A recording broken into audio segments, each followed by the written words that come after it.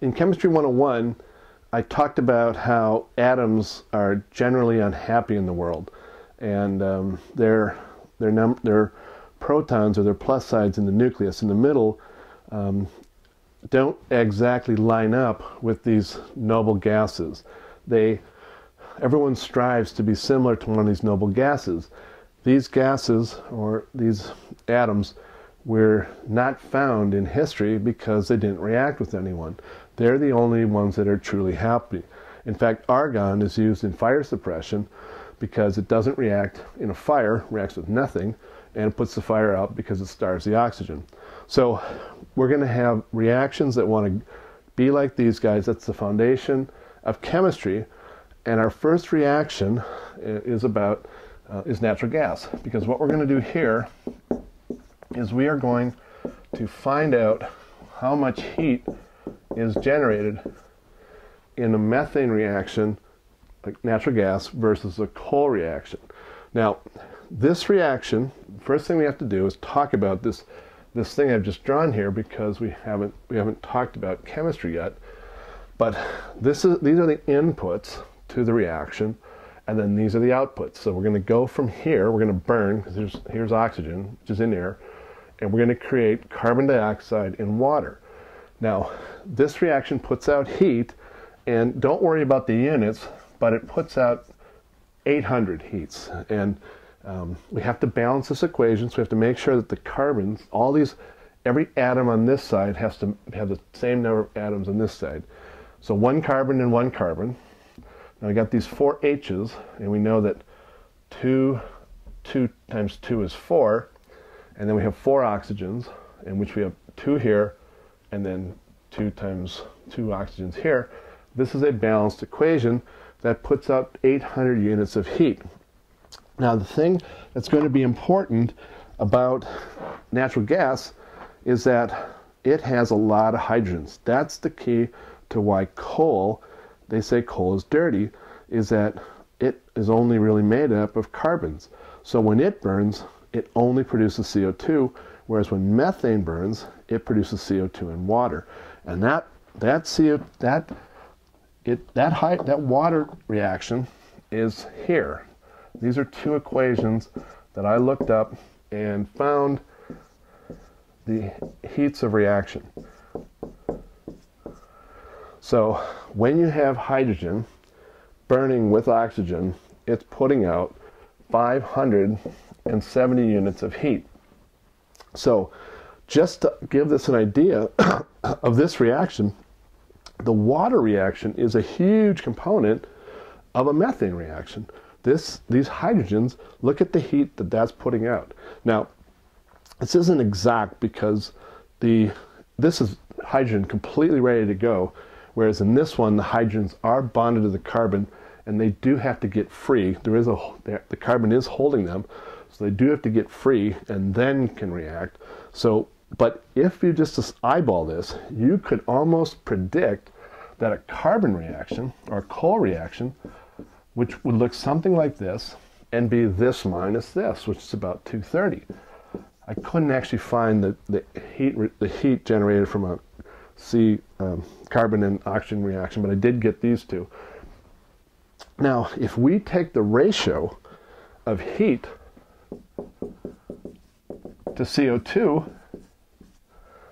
this is putting out 1 CO2, 230, and this is putting out 800 per CO2.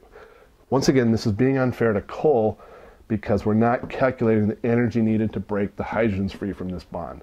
So when I read about natural gas in the literature, they say on average it is twice the heat per CO2 is about 2 to 1. So that means this guy somehow, that means about 170 must be in here to get this free. So that would mean that this guy would have about 400. So these are the reactions. This is the basic reaction of natural gas. 90% of natural gas is methane right here. And another thing that pops out of this is hydrogen cars. If you go and look at the energy needed to take water and pull it back to hydrogen, it's a huge number. So to produce a hydrogen here, you can divide this 570 by 4, which is about 150, but there's a lot of heat, a lot of energy needed to break water apart, which is how you make hydrogen, and which is the most obvious way to make hydrogen instead of using natural gas. So hydrogen is tightly bonded with oxygen. Let's just take a look at the three guys that are in all of this here. You have methane. Look at all the hydrogens that are around it, all the white ones.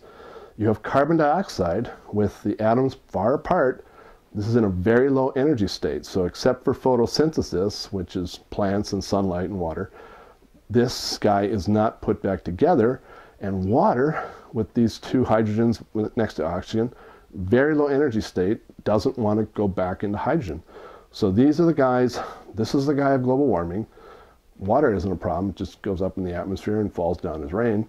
So these two guys are the outputs of this reaction, and I don't have oxygen. Oh, here's oxygen laying around. So methane plus oxygen to these very low energy state, carbon dioxide and water. And the pivot to why methane, the pivot, the key, methane, or natural gas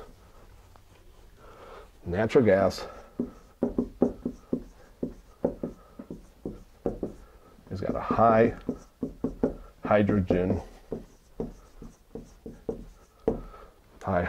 count, ratio, high hydrogen. Natural gas has high hydrogen levels, and coal does not, because it's mostly made of carbon. So this is the key to why global warming people want us to build new natural gas power plants, because anything we can do in the short run to try to do something about global warming or climate change, we're going to try to take advantage of. Now, I've looked at people that talk about global warming, and they say that it reacts in like a 500 year time constant, which means the impact of what we're doing, this really isn't going to make much of a difference, because it takes so long for it to have an effect, and we're going to eventually burn the carbon as soon as the natural gas is done. So just saying that this really isn't a great solution, but it feels good, and you can talk about it in, you can put these numbers up and put it in front of a politician, and it adds up. It is true, and but I'm not,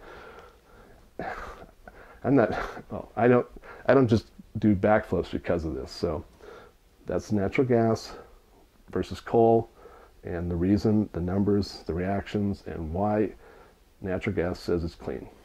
That's it. Talk to you later.